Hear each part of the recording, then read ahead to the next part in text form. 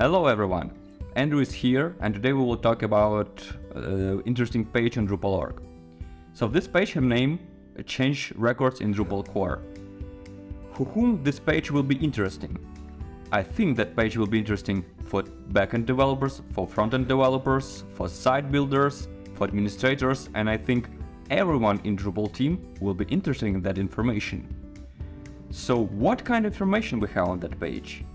We have, first of all, information about deprecated code, like what deprecated code will be in Drupal 8, what deprecated code will be in Drupal 9, and in Drupal 10, what we should use, what we shouldn't use, which new functions we have, what happens with function arguments, what new services we have, how to use new services, what new plugins we have.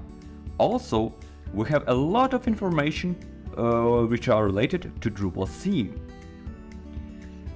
And we also can find information about API changes. It's a really helpful information in daily work with Drupal. If you come to this page often, you will have no surprises with updating your Drupal projects to newest version.